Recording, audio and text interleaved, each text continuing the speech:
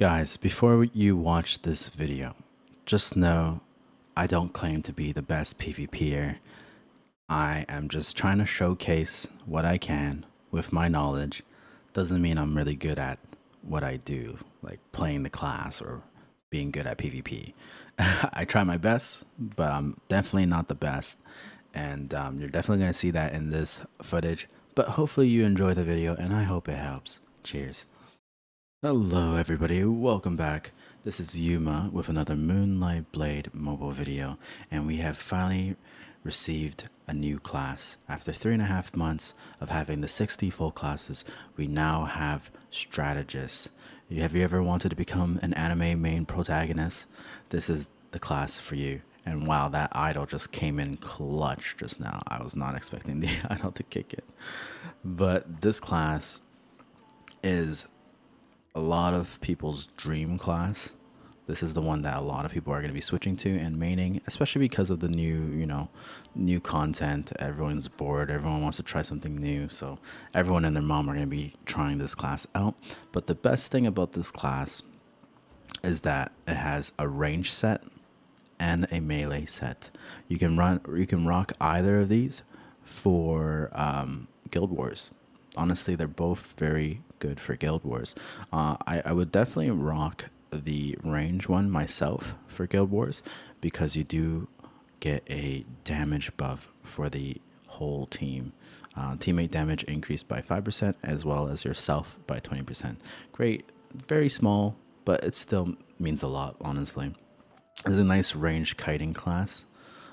So honestly, definitely going to be a lot of fun. I can't wait to try the second set in Guild Wars. But imagine the first set in Guild Wars. You're going to have fucking domain expansion, bro. You ever want domain expansion? You now have it. If you ever watched Jujutsu Kaisen. Also, you have shadow clones.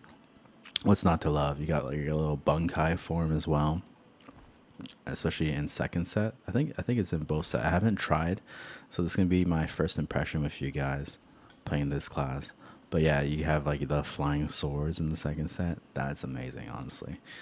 So we're gonna be looking into it. But for anyone that's new here, we're gonna just let you know that this class is intelligence based, as well as echo.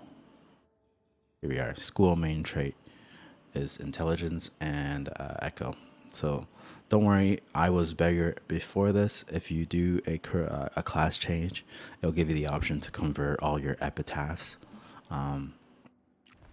which we can show over here. So all my epitaphs were strength focused, but they all converted over to intelligence based. So don't worry too much about that. Getting sidetracked here, smelting. But anyways, we're gonna get into it. We're gonna try out this class. Another idol. This is the second idol animation. This is amazing. Loving it. We're gonna go straight into arena. Now cue the montage of me just losing over and over to mirror matches, whales, and even people I used to beat on beggar. I just suck.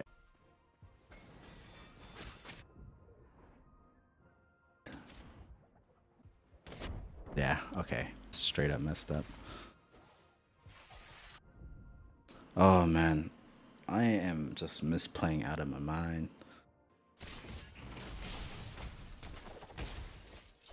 People I beat before, I'm losing to now.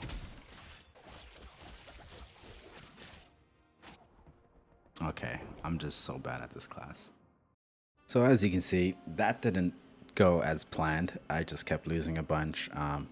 Definitely recommend just going to menu, martial arts, and to battle tutorial. It'll teach you the basic combos, and clearly I didn't know how to combo that well. So winging it didn't go so well for me. It's important to get combat experience, but you still need to know how to combo. So we're gonna go into dummy training real quick. You can actually get some bot training as well, but I just want to go to dummy training just so we can show you some uninterrupted showcasing right now. What we want to do right when we get into dummy training is kind of going through all the skills and understanding what they do. Your first skill, Return to Void, is just a flurry of slashes. There's a bit of a 1 second wind up time before you actually slash out. So just be careful of that, because during that 1 second wind up time gives them a window to kind of interrupt you. So be careful of that. Your second skill is a range skill. Let's see how far the range is. You can slash it from here, and then you can press shadow. The third skill is a close gap, your dash. Now you can just do that and it'll suppress for 2 seconds. Or you can also do shadow right here, and it'll knock it off and set you up for the strike down, the G button. Now the interesting thing about flickering lights is that they have this really long wind up skill, like the first skill, but you can actually animation cancel. So right now we just showed the normal animation, but if you want to, you can just press shadow and you can escape and it'll do a different kind of combo. Now for the fifth skill, pretty self-explanatory. You can use it when you're stunned as well. It's like a good escape. It stuns them for 7 seconds and knocks them up. Great. After the knock up, you get access to your strike down.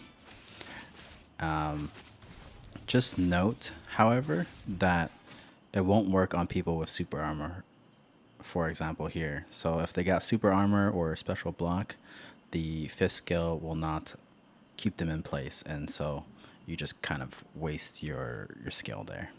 So the last thing to talk about regarding the first skill set is the flush skill. Now the flush skill is when you have 3 grids of yang, so it's like your full bar. You'll see it near your auto attack.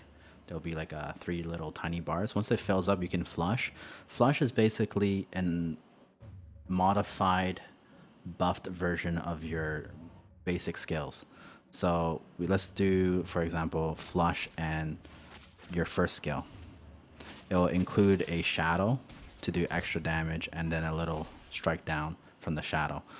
Flush with the dash attack into the fourth skill does some extra damage there as well.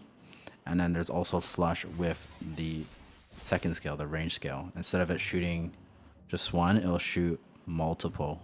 It'll shoot like 6 sword keys in a row. So flush is just an enhanced version of your skills.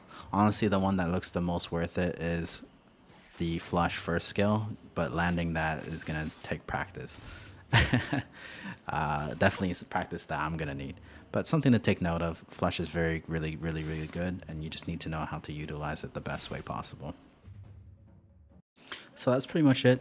Pretty self-explanatory from there. You just kind of have to know how to string your combos and then make it count. Don't waste any of your cooldowns because you don't have 2-part skills like Beggar. I mean, I think Beggar is the only one that has a lot of skills to work with. But here, you do have some variations with Shadow, but they are tied with your skills. So just got to be careful. We're going to try and see if we can practice what I've preached. But I don't know. We'll see.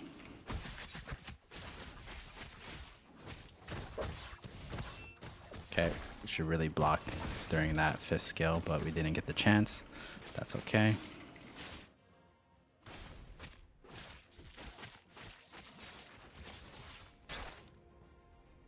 Not really doing so hot compared to what I've shown. A bit of a clusterfuck. I didn't really combo anything there.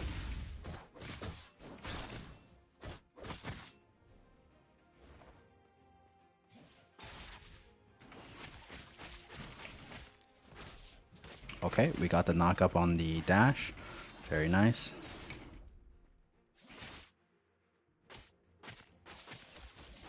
We got the flush.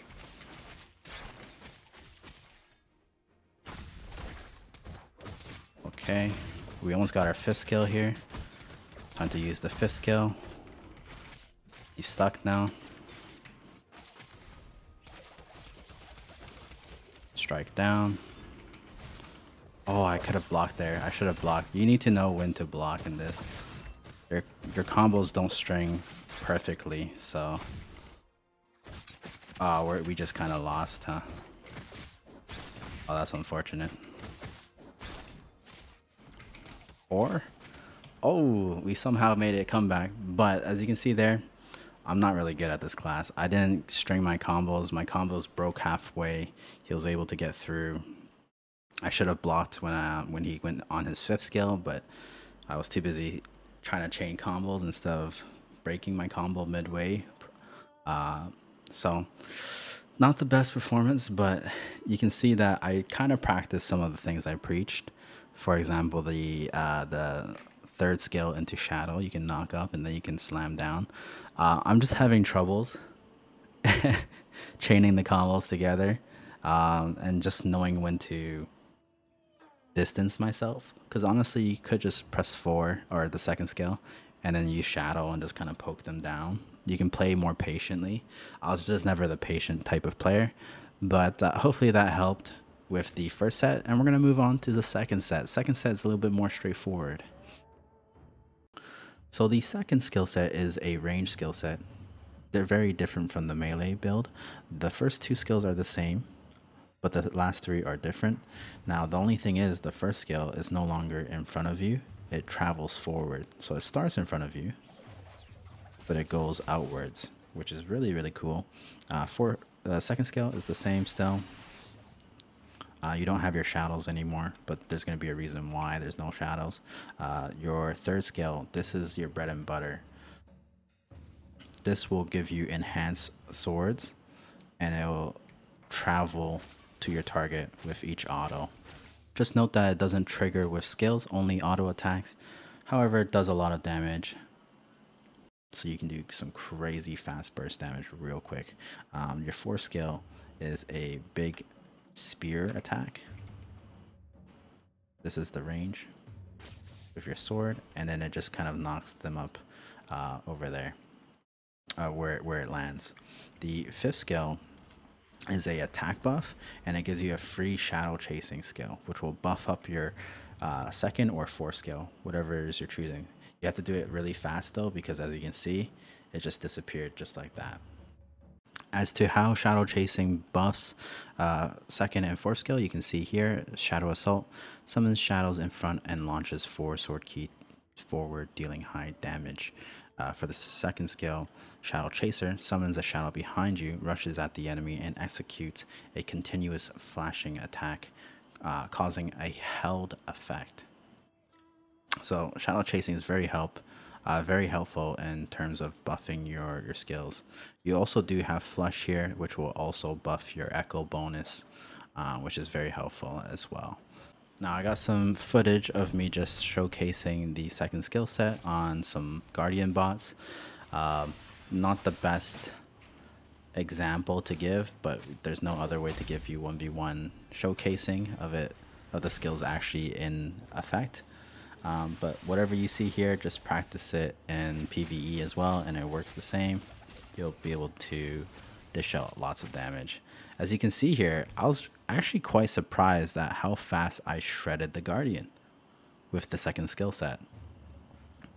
There's less like brain work involved. You just spam a bunch of skills outwards and then they just get shredded. So I missed my 5th skill there, or my 4th skill. Don't really care about the block because it's bots. Just escape. Use my 5th skill to buff my skills. And honestly, I don't even know what I'm doing, but it's just destroying him. But I just think both skill sets are very fun and worth trying out and see what you like.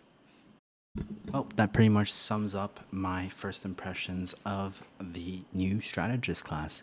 I believe it has a very high skill ceiling. It feels very rewarding, but you'll be punished for any mistakes you make. So definitely be wary and be patient and learn the class.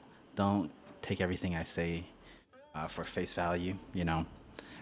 Learn everything with a grain of salt, and I hope my video helps. And I hope you enjoy the class if you do plan on playing it. Take it easy, guys. Until the next one. And thank you so much for watching. Cheers.